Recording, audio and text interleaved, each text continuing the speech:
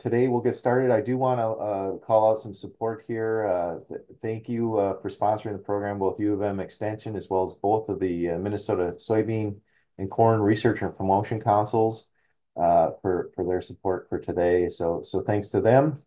Again, today's topic, we are going to be talking about soil fertility, nutrient management, and return on investment. That's the topic of the day, and I think it's a prudent topic given the current situation. It's early spring, and we're already hearing rumblings of uh, price volatility as far as fertilizer is concerned and potential supply issues. You couple some of those with the current status of the ag economy, crop insurance situation that we're facing, as well as the cost of credit, and certainly thinking about nutrient management decisions and getting that best return on our investments in that area is something important to talk about right now. So with that, I'm Ryan Miller. I'm going to be moderating the session today. We've got two speakers with us today. We've got Dan Kaiser, soil scientist, University of Minnesota Extension, as well as Jeff Vetsch, who's a soil scientist and researcher at the Southern Research and Outreach Center. And we're going to use a little different approach today. Typically we've started these sessions with a formal presentation for 20-25 minutes and then some discussion. We're going to start with Dan making some opening remarks, and then we're going to jump right into the discussion. So we're not going to have that formal presentation today. We will have Dan start, though, by making some comments, and then we'll get started. So with that. All right, thanks, Ryan. And with the number of questions that came in, I just thought it would be better off spent answering questions and having you sit here and listen to me talk and present something that you've probably already seen before if you've been to some of our meetings. So, we had a podcast that we were on. Jeff, I know you weren't part of that. We recorded here on Monday, and I think one of the questions or one of the things that we were talking a lot about are some of these early fertilizer decisions. So a lot of this is I think pretty optimal time to talk about this, particularly with the field conditions the way they are. I know I've been hearing some reports or getting some questions on early fertilizer applications. So there's, a few things that I guess on the nitrogen side, you're kind of some cautions maybe to look at, particularly with early urea. But certainly with field conditions being very fit, P and K right now. If you didn't get any of the lime down in the fall, I think it'd be probably a good time to do it at this point. But without any rainfall, I mean, a lot of the fertilizer just sitting on the surface, there's some risks. And that's one of the things P and K, we need at least some time for that material to dissolve, particularly phosphorus. It's a little bit slower process. That I'd have some concerns at this point in time. But I mean, I think certainly those are the things I'd think about right now if you're getting a jump on things is, certainly PK Lime would be something to think about. I think early anhydrous, might be something also to consider at this point. Although if you're in some of the areas of the state, particularly South Central, I don't know, Jeff, if you've had any comments, but I'd maybe be considering maybe NServe at this early stage. But it isn't always the case as we start getting closer to planning that a lot of these inhibitors really we would have to worry about them. But the one that kind of scares me a little bit right now is urea, and it's not as much from the loss standpoint for nitrification and just nitrate loss. At this point, there's some data floating out there that would show some significant volatility potential for the ammonia coming off of it, particularly if you're just letting it sit on the surface. And the rain we've been having, or any of the moisture we've been having, I think it's enough to get some of the processes going by which we start seeing some hydrolysis of the urea, but it's not necessarily enough to incorporate it. So just some things to think about right now because the way prices are. I mean, it is nice when you look at kind of some of the fertilizer trends, what I've seen at least in the DTN on the markets that they were cheaper than it was about a year ago. But a lot of questions now with the prices the way they are. And I don't know, Jeff, if you've got any comments on prices right now. Just you seem to be a little bit more up on that being out of the metro as kind of where I'm pinned in at. Yeah, I think that we've seen price declines or slowly declining through the late fall and winter. But for most of this fertilizer that's going on or has been on this crop, it's probably already pre-priced already, so they may be locked in anyway. But there isn't some opportunities for maybe if you're thinking of changing sources or doing something different, or maybe the economics are better now than you thought they were 3 months ago. Maybe you decide to do something else, but I think with the commodity prices being lower, I doubt that's the case for most growers. All right, anything else you guys want to mention, or we can kind of start in here with our first topic? All right, well, let's get started. So the first kind of topic we're going to be hitting here is nitrogen. And so there were several questions that came in regards to variable rate technology and how you would use that and any recommendations you might want to give around that. Since our nitrogen rate recommendations or guidelines are based on the EONR, how do we go about with when we look at these variable rate technologies?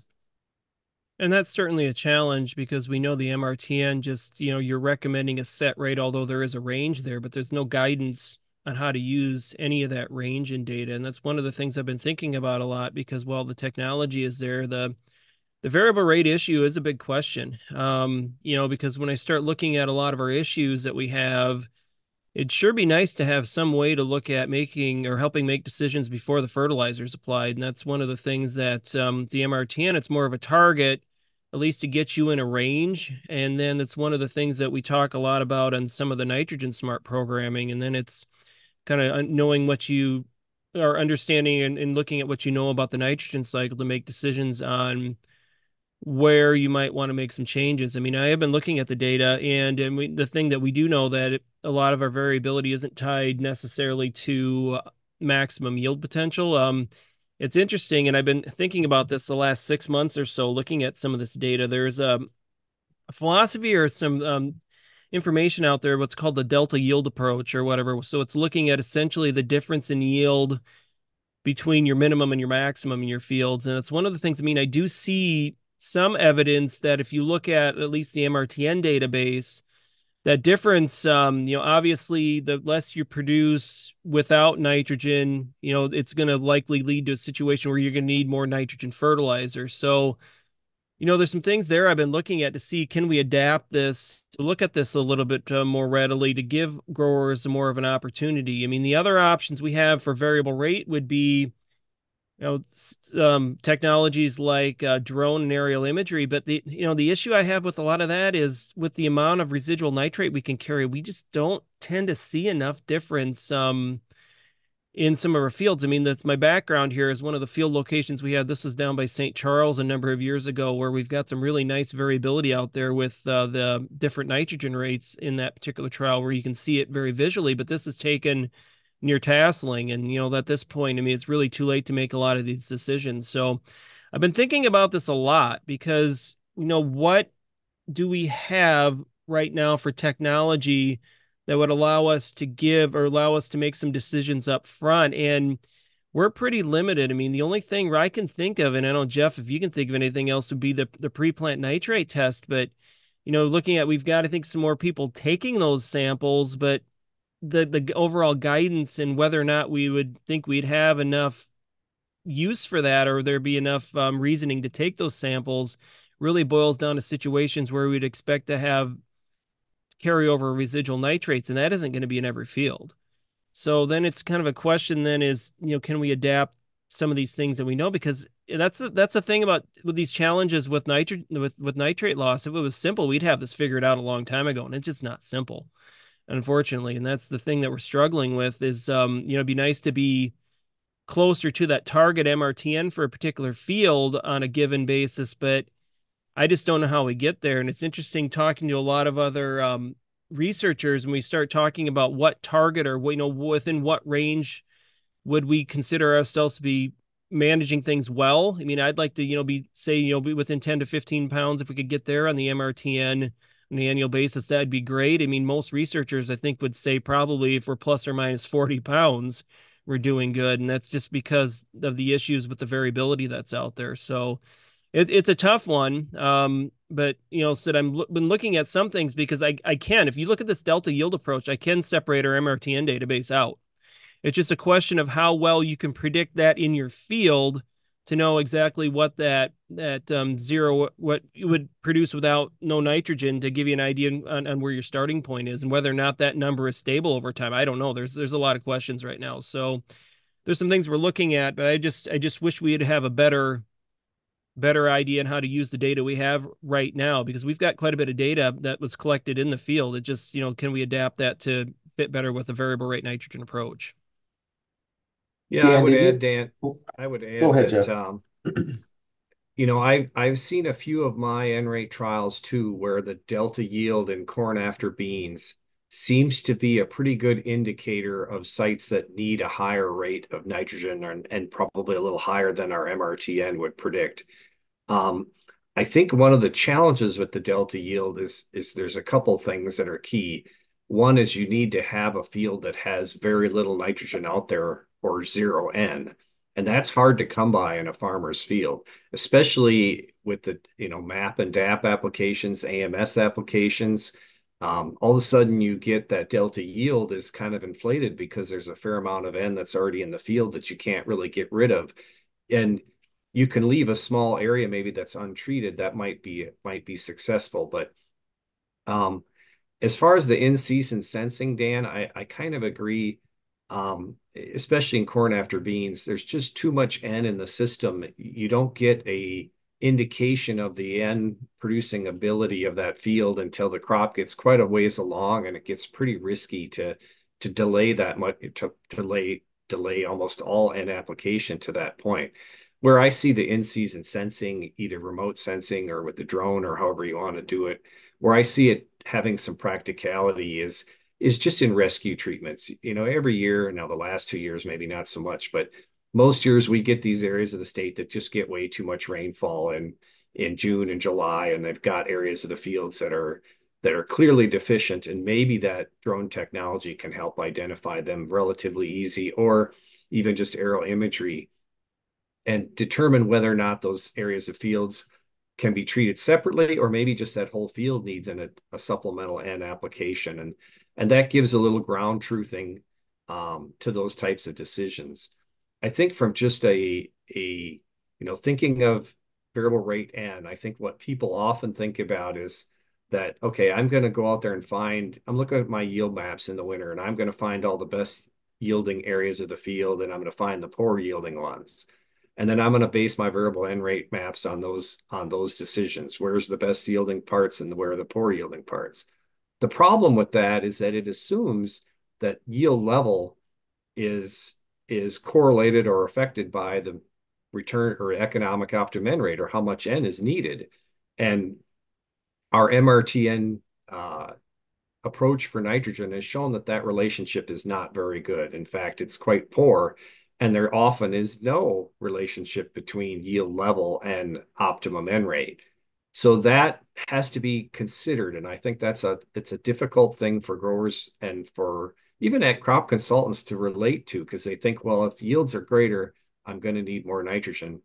But oftentimes it's more related to the environment that field, whether it's a wet area of the field or dry area of the field, and then the nitrogen producing ability of that soil at that location. And that's one of the things with the MRTN you've got to remember is that we're really focused on that one in return per pound of N. So we don't really care as much as the maximum. We just want to make sure that essentially that we're getting a positive return for the investment in nitrogen itself. And I think that's the thing that kind of people struggle with a little bit, because you can have a poor yielding area that one of the issues overall, it might not be profitable, but we know that the nitrogen side of it, we're actually returning what we're at least investing in the nitrogen. And that, I think that's kind of the challenge. And one of the other things that we tend to see is there's always that debate on feeding the rich versus starving the poor. I mean, do you essentially just reduce inputs in areas that aren't overly profitable? And I mean, I'm just not necessarily sure that's the best option, because this delta yield stuff we're looking at would really say that some of those poorer areas, the ones that are going to get higher efficiency of the nitrogen and a higher ROI from per pound of N applied, that we tend to see a greater return at those points. In the areas that are good, essentially are good just from a reason. And a lot of that's because you look at organic matter mineralization and just the overall supply of nitrogen from the soil itself, that, a lot of things that impact the optimal levels or the optimum, what's really cranking out nitrogen from the soil, those that also are optimal for plant root growth. So you see better exploration of the soil and just better overall productivity. So it would start making some sense to me, essentially, that when we start looking at those good areas, they're good for a reason. Now, One of the other arguments too on suboptimal rates is whether or not we're actually hindering or hurting ourselves with some of that natural supply by not supplying enough nitrogen. And that's something I can't necessarily answer. That's a longer term question. And that's kind of that question of mining organic matter or so it's one of the things we do have a study out funded through AFREC, which I don't know, Jeff, it's what, about year 5 or year 6, the long-term nitrogen study where we're looking at blocks where we have no nitrogen versus above optimal rates, just to kind of look at or get into the crux of that particular argument to see what's happening there. So there's a few things going on. And like I said, you look at the nitrogen cycle, it's complicated. And if it's, as simple, if it's like P and K where we didn't have to worry about loss and it would carry over and the soil test tends to work better in terms of a risk assessment, it'd be a lot easier than it actually is. So, question for you guys. For someone looking to use a late spring or what I'll call the pre-side dress nitrate test, are there pointers you'd give to that person, cautions, those sorts of things, if they're going to try to use that as a strategy for potentially variable rating or supplementing nitrogen in that early summer period?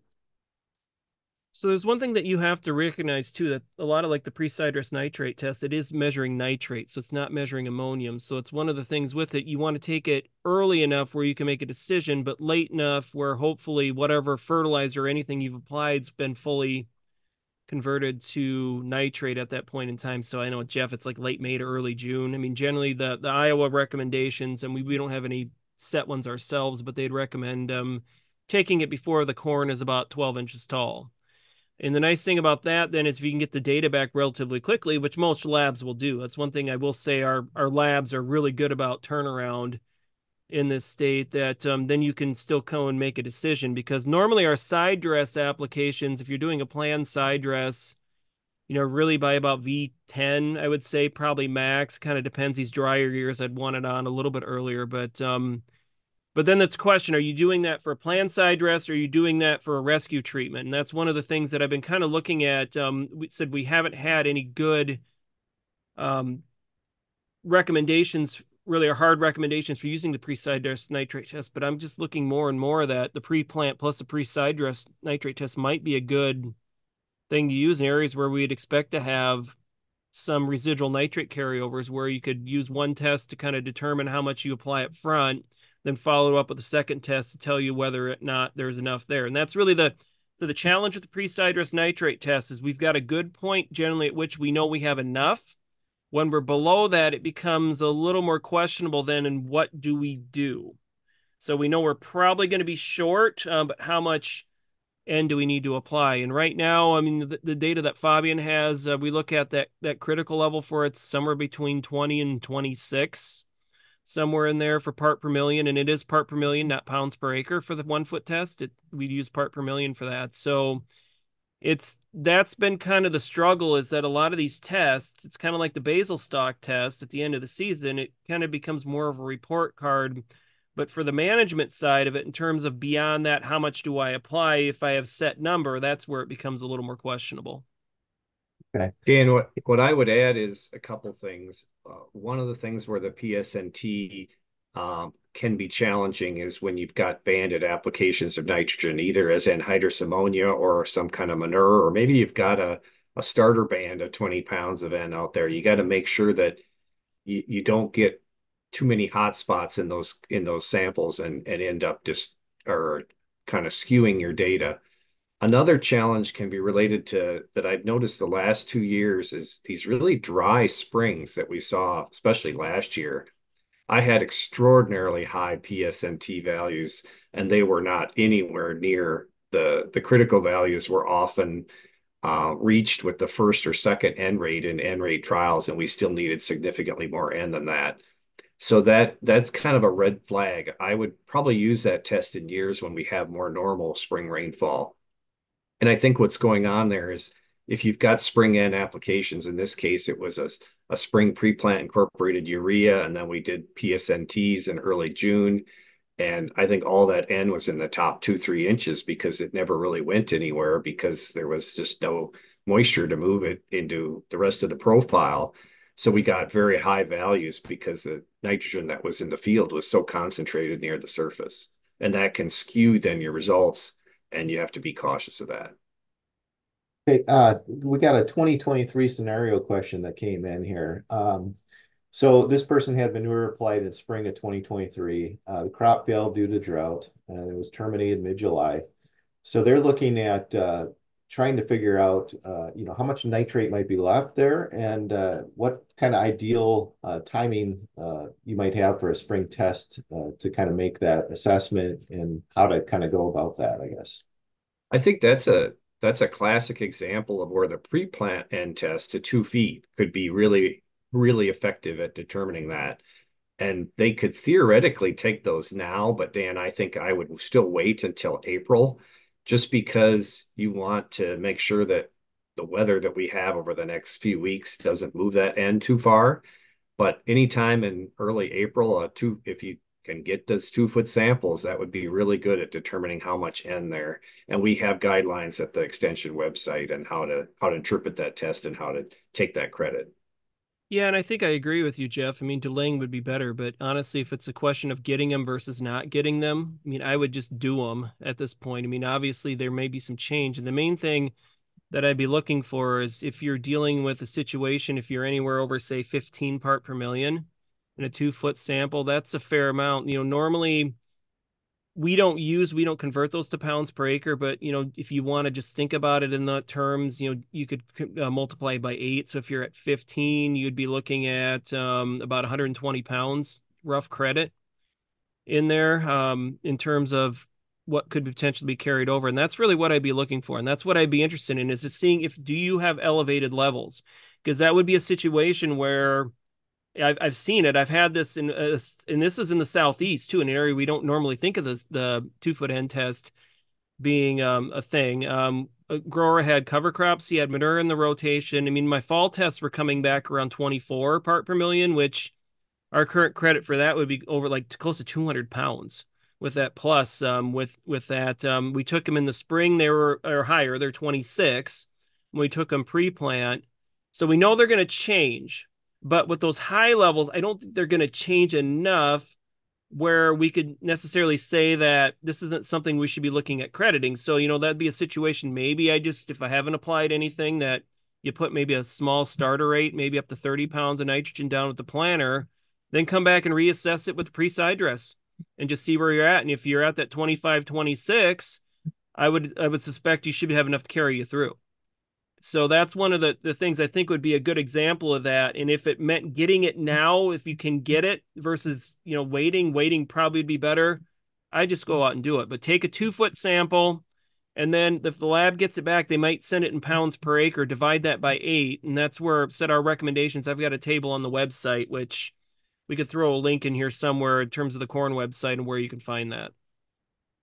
So I think you guys have kind of answered this, but there's another question that came in kind of in the same vein of, we've had 2 dry years and they don't indicate where we're typing from, I guess, but 2 dry years, potential for some residual N, and whether there's enough to cut fertilizer rates this year, this spring, and I don't know. Do you want to give a little geographical context to interpreting that test, or Um, have we taken one it of far enough? one of the things that I always feel, and Dan gets your take on this too, is if it's corn after soybeans, I just don't feel that the PSNT or the PPNT tests are very bad, especially the PPNT test. I don't even know that I'd bother taking my time. If it's corn after corn, then there is certainly a potential there, especially if they just did not have a very good crop on that field, and there's a pretty good indication that there's carryover in there. Yeah, I think the only thing I would say with corn after soybeans would be if you've got manure. If there's a manure history in the field, then there might be some reasoning to take that. And the corn bulletin has kind of a decision tree with this in terms of talking about whether or not you think you have uh, maybe potentially residual nitrate. So you can kind of follow that. But manure history is one of them.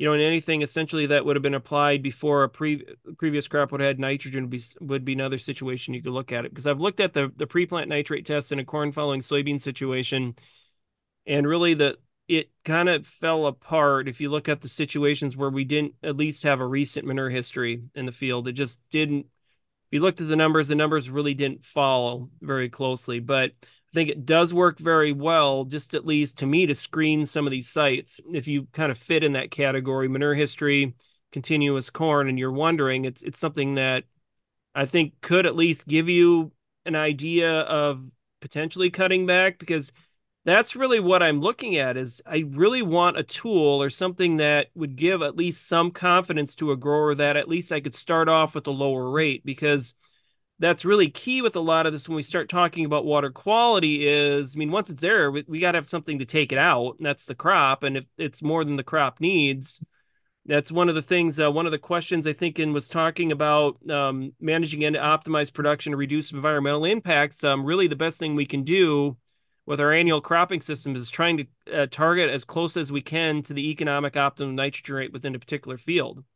And that's within a particular field. We know there's variability out there, because once we get beyond that point, we know it's almost 1-to-1 what we can leave from what we've over applied. It's just trying to get closer to that target point is really the key with it. And so that's the challenge. We don't have a good way to figure that initial stage out. And I don't really care who you talk to. I just, looking at all the research, we just haven't been able to figure out here. I don't know who else or who anybody else out there would have been able to figure it out there. And some of the crop models, I think we're kind of going towards that realm, but still that nitrogen cycle is a tough one to predict everything if you look at inputs and outputs in that whole system. So quick question here, quick answer. Pre-sidrus nitrate test and core depth. So this is the test that we're taking, what, typically the beginning of June. What's your recommended core depth for that? PSNT is just a 1 foot test, the one that we do in late May, early June. The PPNT is a 2 foot test. That's the one that we would do before planting and before application. Okay, so let's move on then. Let's see here. ESN, we had some questions come in regarding to ESN, the polymer coated urea versus what they call treated urea. So I'm assuming they're talking about the urease inhibitors. Do you guys want to just make mention of those technologies and any take homes? Yeah, so I would say that, if they're talking treated urea, they're probably thinking of treated with a nitrification inhibitor, possibly. So ESN, in my opinion, would be, and the data would suggest that it's probably more consistent use, or would be more consistent than a treated urea with a nitrification inhibitor. But you got to use the ESN in a blend. It's just too cost. The cost is just not, it's high enough that it has to be a blend. And usually 1/3 ESN and 2/3 conventional urea works fairly well. Now, the other alternative, or the other option that they might be thinking of, is treating urea with a urease inhibitor. And that would be like something like NBPT.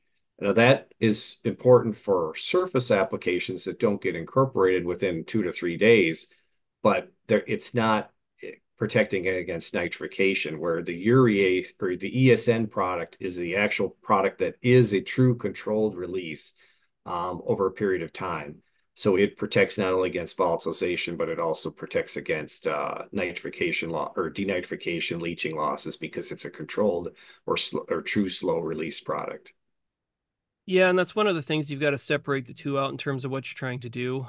With urea right now, I don't think, I mean, even these early applications, we don't have a good enough data with any of the nitrification inhibitors to say that essentially that they would be beneficial at this point. And I think a lot of our loss potential will come from volatility. So you could say, okay, well then if we were going early like this, should we put something like an agritane on? Well, I mean, yeah, you could, but right now, as dry as it is, I mean, if it's near the surface, the lifespan of agritane, I would say, is probably a couple weeks, maybe.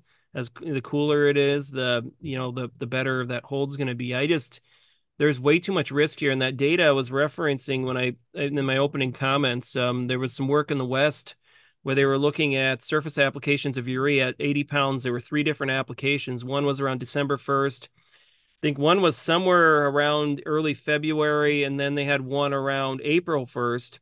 And if you looked at the loss potential, it was about 30% of the material total of those 3 applications was lost due to volatility, with the greatest loss potentials occurring at the December 1st application, second most at the mid-February, and then the lowest in April. And that really, I think, speaks to the fact that you need something to incorporate that material. If it's near the surface, especially right now with these windy days and these dry days we have, if it's enough moisture there to start dissolving, which it doesn't take a lot on urea, we're going to suffer a fair amount of volatility. I mean, the numbers that they were showing, I think, in that study out west was that February application, they were losing between 10 to 15% off due to volatility with that. And that's pretty significant. And when you start talking about the prices of everything there, just to get an early start on things.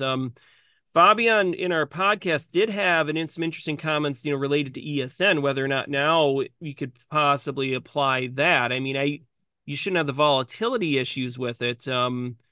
But the thing is, I try to at least get it incorporated. And that's kind of the thing with any of these materials. It would be a good idea to incorporate it. Now, for any of you that are applying maybe AMS, DAP, or MAP, remember that the form of nitrogen is ammonium. So it's not ammonia. Urea has to first convert to ammonia gas, and that's where the volatility happens with it. So with products like MAP, DAP, and AMS, I mean, that stuff's not going to volatilize. Whether or not it nitrifies is another question.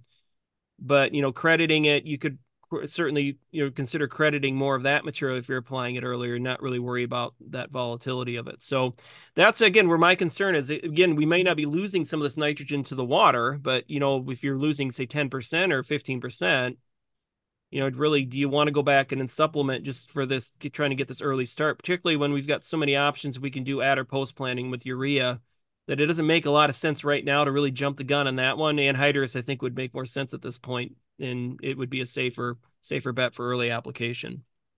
Where I see ESN fitting in, I think for some growers on medium and fine textured, poorly drained soils, is it's kind of an alternative to doing a split application. I think that's where it fits. If you just don't want to deal with split applications, but you have some poorly drained soils that are susceptible to denitrification in a wetter year, then you can use it as a blend in your pre-plant with regular urea, and you could get that kind of peace of mind that you got some of that protected probably up until the middle of June. From an economic return on investment standpoint, in our study in Southeast Minnesota the last 2 years, I've only seen 2 of 8 site years where the urea ESN blend yielded better than pre-plant urea, and it was never better than a split application. So I think that makes sense, is that, you need to think of it as an alternative to a split application, but there's really no reason. If you want to do a split application of urea or UAN, it's probably going to be as effective. And if you've got the time and the equipment to do it, it's probably going to be cheaper. But ESN in a blend can be, fairly inexpensive treatment. And I would definitely recommend that over treating regular urea with a nitrification inhibitor. As Dan said, I have not seen enough responses to that to justify doing that. So we've had a couple of questions come in related to cover crops. I guess one about nutrient release from cover crops and the timing for crop needs. How do those things sync up or not sync up? And then there was kind of a second question here comparing the efficacy of I think nitrification inhibitors in fall applications versus having a cover crop that might be doing some scavenging of nitrogen. So kind of two somewhat related topics there, and let you guys give your thoughts. Well, on the cover crop side, there's a lot of questions on the release, and that's one of the things with cereal rye. I mean, we've got enough data, really. If you look at, Matt Ruark was a couple weeks ago was talking at the soil fertility conference down in Mankato, talking a little bit about some of their challenges there, where they're not seeing a lot of release, and that's kind of the issue with it. Is it can be a very good scavenger to try to pull some of that nitrate out of the soil that may just be potentially lost to tile lines. But I've seen some instances where it takes a little bit more nitrogen in the spring, really post rise. So there's a lot of things we don't really know on that. And Jeff, you've had some experience with that with some of your studies, but some of the rate trials we've done, I mean, it just seems like we may need a little bit more, which in some regards, if it's, spending the cost to do some of this tile, we were trying to do some management of some of the tile water to pull nitrate out. It might be cheaper just to buy a little extra and use some of these cover crops. But the cycling side, if it does happen, I think it takes a while for that to kick in, really. So it's not really, immediate that you're getting anything out. And if it does release, it might be releasing fairly late in the growing season when we see a lot of our end mineralization from the soil organic matter too at points in time late in the season. So that's one of the things on the fertilizer side. I haven't really seen it right now in most of our Minnesota data that we can actually apply less. And I don't know, Jeff, if you've got any comments based on some of your drainage plots. Yeah, Ryan, when I saw this question, I kind of thought that maybe the person that asked it is interested in like fall manure applications and should they use a nitrification inhibitor with their fall manure, or should they just put a cover crop out there and thinking that, well, the cover crop will scavenge and protect that end and then release it next year. And what I would recommend in that regard is if you're putting manure out in the fall when soil temps are above 55 degrees, which is probably like, mid October or earlier, um, then I think the nitrification inhibitor with the manure is a valuable opportunity because we've got data that shows that it works. Um, if it's even earlier than that, the nitrification inhibitor may help, but it's not going to maybe last the whole time. The cover crop, if you're talking about September applications, the cover crop has a pretty good chance of establishing and probably scavenging some of that N if you get decent moisture for its growth in the fall. Now, the question is it going to be available from the cover crop the next year? Well, that's going to depend a lot upon the cover crop species, the carbon to nitrogen ratio, and the termination date. And also, was the cover crop incorporated with tillage or was it left lay on the soil surface? So if it's a grass cover crop like rye, it's going to have a higher carbon to nitrogen ratio, and it's probably going to tie up a little bit of that end. And some of that end may not be available for the next year. But is it better than doing nothing and leaving the field fallow and letting that end denitrify and potentially be lost? Yes, it certainly is. So from the trade-off perspective is if you're putting manure out there and right after soybeans are harvested in early October, I would use a nitrification inhibitor with injected manure, especially swine manure that has a high inorganic N content. That's going to give you pretty good protection. And after soybeans, it's sometimes difficult to get a cover crop established that's going to do enough to really effectively scavenge that nitrogen. And I know Melissa and one of her grad students had a study on that here at Waseca and at another location, and that was a challenge to get that to work with the cover crop after manure applied in early October. All right, so good information there. We do have a question about strip till, so tillage practice, and nitrogen applications. And do you want to make any comments on timing, rates, things to think about with that technology? Well, I know Yeah, certainly that's one of the questions with fall applications and strip till, especially with urea, is whether or not it's a good idea. And with the banding application seems to be slightly better than broadcast, particularly where timing isn't as affected, but there's certainly, some questions there with it. So, I mean, I think if that is the option, if you are using urea, it does seem to be, I think, a little bit better option than broadcasting it. And I think that kind of points to maybe some of the aspects of seeing more volatility of the nitrogen from ammonia loss versus nitrate loss, with where we kind of seen differences within some of the studies. we did have 2 3-year studies here at Waseca. They're actually 25 years ago, believe it or not, looking at nitrogen management in strip till. The first one was at SROC in 97 to 99. And in that study, we did not put NSERV with our fall anhydrous. And in one of the 3 years, the fall anhydrous treatment was far inferior to pre-plant and application, which in this case was also anhydrous. The other 2 years, there were no differences.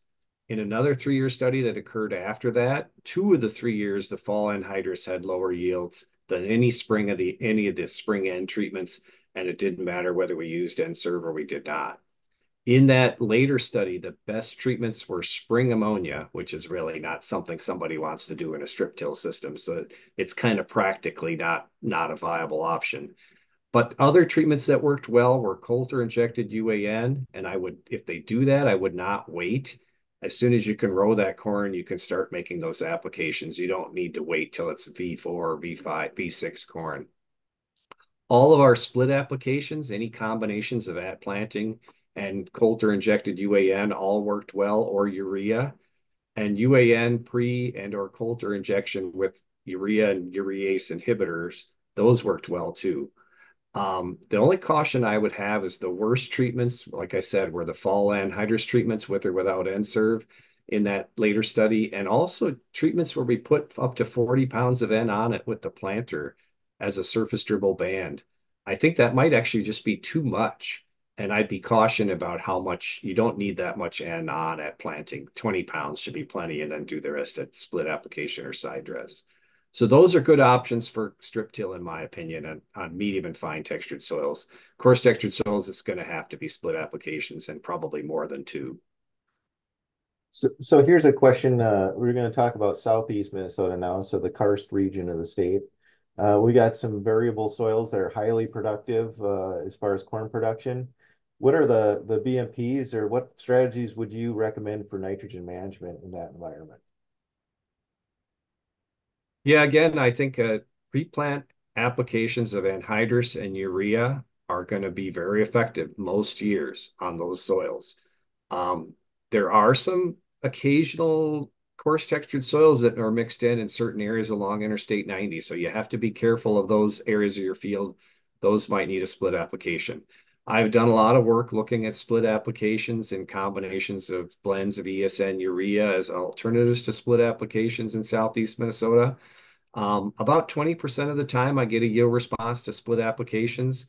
It's hard to predict, like Dan said, the nitrogen cycle is just not, it's not always about spring rainfall. Sometimes I think it's these really wet falls that result in poor N carryover or almost no N in the system. And then that makes that delta yield as we talked about earlier, bigger the next year.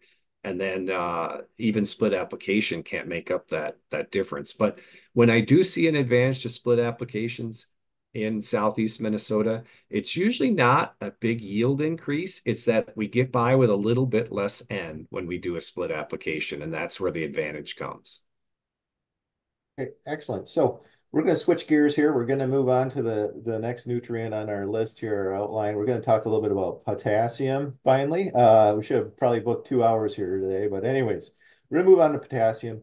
We've had some dry or droughty conditions across the state, and that certainly impacts soil test values. And so there's some questions about that.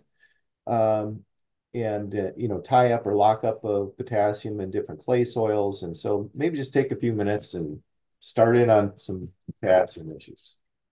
Well, I mean, we could spend more than probably 2 hours talking about some of this stuff with as much issues I've had with this. I've said my former advisor gave me some words of wisdom on this, and it was that I'm going to end up frustrated, and I'm very frustrated right now. But with potassium, it's one of the things we know that just during the growing season that we tend to see, you can see upwards about 80 to 100 part per million difference in the soil test from spring to summer back to fall. There's just a seasonal variation to the soil test numbers. Some of that is because, you look at the middle of the summer, we've got crops that are peaking their demand. So they're just drawing as much. Same thing with nitrate. If you look at nitrate, you go in and measure in middle of June, you're going to find very little there, but that crop is just drawing whatever it can out of the soil. So there is some variability there. And I think a lot of our issues in terms of what we're seeing in these drier years is related to the amount of K that's being leached back out of the residue.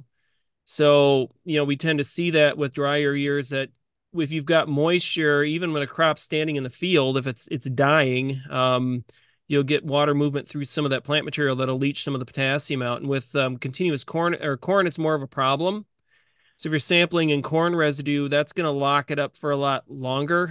Some of the data out of Iowa would show even in really wet years at best to get about 50% of the roughly, it's like 200 to 250 pounds that you can have of K2O in that residue, that you would get about 50% maybe back by May, that you'd be not picking it all up. Soybeans usually a lot quicker because it just the way that the leaves tend to just dissolve, that you should get a little bit better return. So you can get a little higher return, but even in some of these dry years, I kind of wonder on what we're doing. And then just the shrinking and swelling of the clays. I mean, it impacts some of what we call the retention. We call non-exchangeable potassium, although it is relatively exchangeable. There's soils that it doesn't seemingly you can't build the soil test up, but if you look at that non-exchangeable fraction, the crops tend to respond to what's there. So, I mean, I'm not recommending that anybody actually look at that because the process, that's process. I'm doing that analysis now and it's driving me crazy because of the variability in it. But it is interesting looking at some of this and how dynamic that system is. I mean, ammonium's affected the same way. There's non-exchangeable ammonium, and I see the same seasonal variation. It's one of the things we're looking at now, is I'm wondering if some of what call organic matter, burning the organic matter, really is maybe just some of that. What we're seeing, some of these non-exchangeable fractions being affected by some of our management. So it's more dynamic. It's really complex. What I would say is just trust your soil tests. You try to take them at the same point. Although with potassium, that's one of the things that I just wouldn't forget about it. And that's one of the, I think, the biggest mistakes. If you look at the prioritizing of the nutrients, obviously nitrogen's always first for corn just because of the overall ROI. Then I think a lot of growers just default to phosphorus because their soils were natively low in it. The problem is, though, is our soil test for phosphorus is pretty good at predicting the overall need for phosphorus. So if you get above, if you're in with the Bray test, if you're 25 or above, the chances that anything you're applying is actually needed by that crop is very, very, very, very, very, very low. So, you really at that point, you're just replacing what's there. And I think you look at economics right now. I mean, certainly if you don't want to eliminate phosphorus, it's something you could look at maybe putting on half to 60% of what the crop is removing over a 2-year period, cutting costs a little bit, and you should be fine with it. So it's one of the things with potassium right now. There's much more issues in terms of questions on variability. The other thing I want to talk about a little bit is this K-base saturation garbage that's floating around out there. And I was looking at that VRAFY software. Somebody asked about that, and I was looking at that, and that's nothing more than essentially inputting your yield map in, and it's spitting out a recommendation based on removal. Although they had an interesting thing on there talking about this revolutionary soil test thing that's included in it, which I was rather interested. But there's when I came across it, I came across Hefty's website where they were talking about base saturation.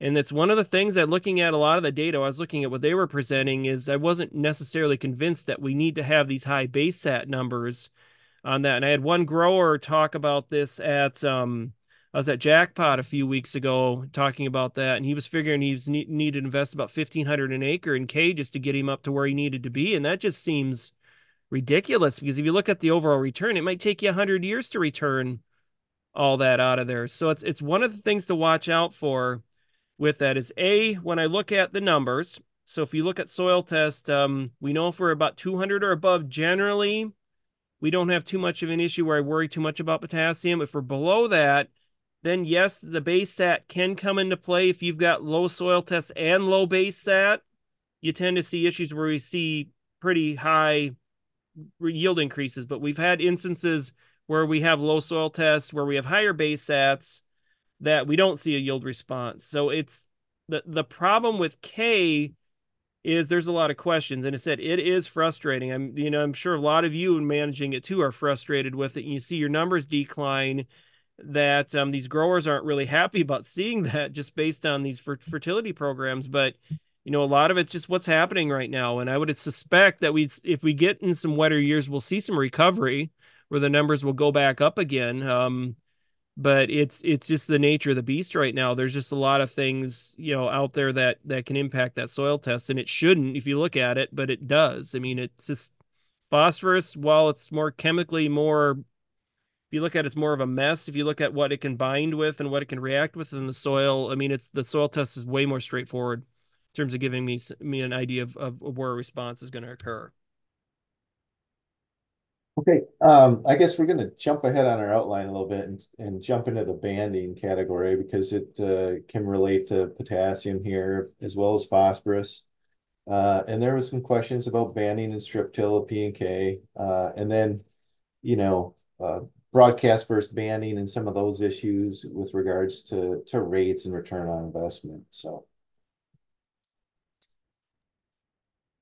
Yeah, so I think the first question I saw there was how much can P and K be reduced when deep banded with strip till? And I think for potassium, I wouldn't recommend reducing rates, but if you do, no more than a third. Our current guidelines say you can go up to a half.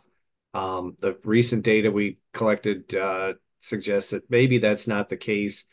For phosphorus, some of our data shows that both band and broadcast rates can often be less, can be reduced a little bit, maybe by as much as a third or more, and still produce similar yields on acid and neutral pH soils. And the reason for that is that our guidelines or our recommended rates and especially crop removal rates usually increase soil test phosphorus. So to maintain soil test phosphorus at a medium to high level, you probably don't need crop removal to maintain it there, and you probably don't need that much to optimize production. So yeah, you might be able to reduce it a little bit, but it's probably not related as much to banding as it is just the fact that in most of our medium and fine textured soils, crop removal is going to build soil test level, and it's going to build it to very high and even higher levels. There's a bit of an unknown at high pH soils, and maybe Dan will touch on that. The other thing to think about that's always a concern when deep banding, especially in strip till, is this depth of fertilizer placement. It's a problem. It's often most of these knife injected strip till machines place the fertilizer deeper than 6 inches, and that's kind of our standard soil sampling depth. So then you may not be getting that in your soil sample or any of that band and that applied fertilizer or very little of it. And you might see soil test values start to decline rapidly just because you're placing it deeper than you're actually soil sampling. So the follow-up question was, how crucial is banding? What do studies say on return on investment? My data shows that buying equipment for the sole purpose of band applying P and K is probably not going to pay. However, I still recommend banding P and K in strip till and in no-till maybe in alternate years, because the data shows that occasionally it is a little bit better. It might have a higher, slightly higher yield or maybe a little bit better return on investment, but it's not very consistent.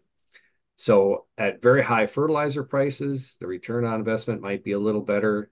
The economics might be a little better, but there's just not enough consistency to justify going out and buying a banding rig. If you're already doing it, I wouldn't stop, but I just don't think that going out there for the purchase of it just for that purpose is a good idea.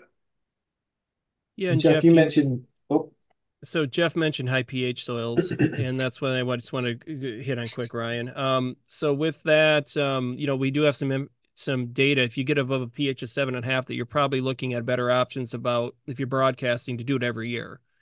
And certainly that's one of the things that we have seen. The only issue I've seen with some of those soils is even fall versus spring, that for corn, it seemed to be better to have the phosphorus on in the spring, because the time at which the phosphorus can react with calcium in the soil, it starts to, I wouldn't say tie it up, but it binds it essentially where it seems like it's not showing up as much in the soil tests and potentially in the plant. So that's one of the things on high pH soils. I mean, I would probably consider at least going every year. The banding question's an interesting one because, I mean, theoretically, if you have a band, you're super saturating a zone with phosphorus, that you should have less issues for tie up, that potentially it could be better, but on paper, but we just don't know with that. So that's, I guess, the only thing I'd say. And then the other thing, Jeff, that I echo those sentiments, all the data I have essentially shows that if you're hitting exact removal, so if you look at software where you can input your yield map and export out a actual, just a recommendation, that you don't need to be down to the pound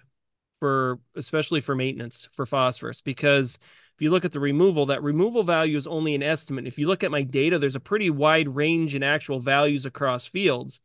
So there's really no clear idea of essentially if that removal value is accurate. The only thing I will say, there was one question somebody had that I remember looking in here talking about high yield and looking at that in terms of P and K management. And in, some of those situations, if you're looking at trying to, I mean, I guess I can't argue against anybody trying to manage the soils up or just slightly above what we call the critical levels in those circumstances, if you're trying to just maximize yield potential in those cases. But, we certainly know with P and K, there are some options. It's just, I think high pH, again, every year I would do it. If you don't have high pH, you could go every other year and save yourself a year on the application costs. So that's really I think the main thing is just to look at how that fertilizer will react in the soil chemistry itself. So we had a couple of questions related to no-till and vertical till and nutrient stratification and how are some strategies or things to think about when we're dealing with those systems?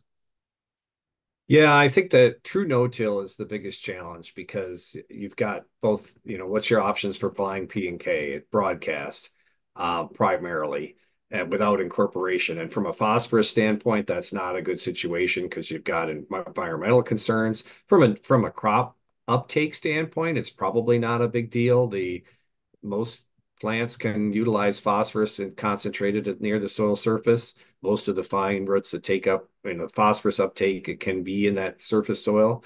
But from dissolved reactive phosphorus to surface waters, those broadcast applications are an environmental concern.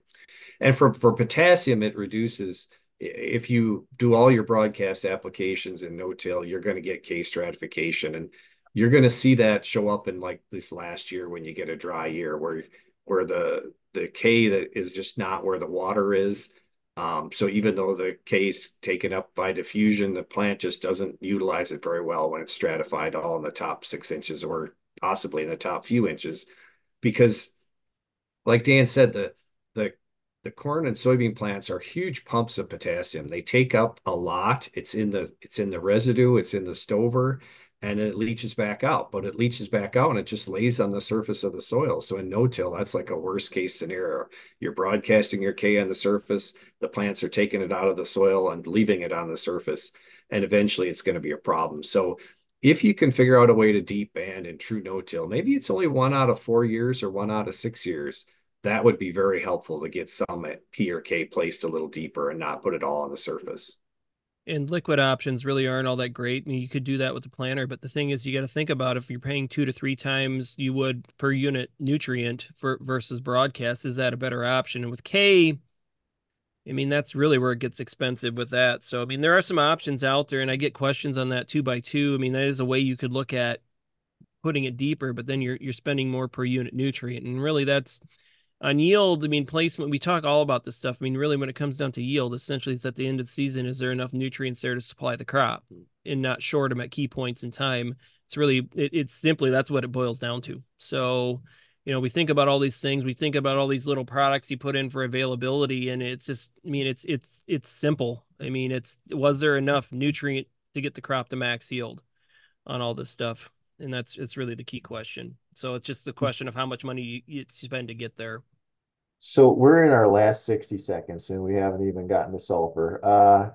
We want to just give us a quick 90-second synopsis of sulfur. And one question in particular, I've heard this come up a number of times this winter, of sulfur on soybeans. And so that's one I know is on some people's minds. And so maybe just give us a quick and dirty on the sulfur, and then we're going to have to kind of close things out. So I'll give you a quick and dirty. So I also asked about boron. I will say no, don't put it on beans. Don't put it on dry beans. Toxicity is an issue. Sulfur on soybeans depends on whether or not you're applying it to the crops ahead of it.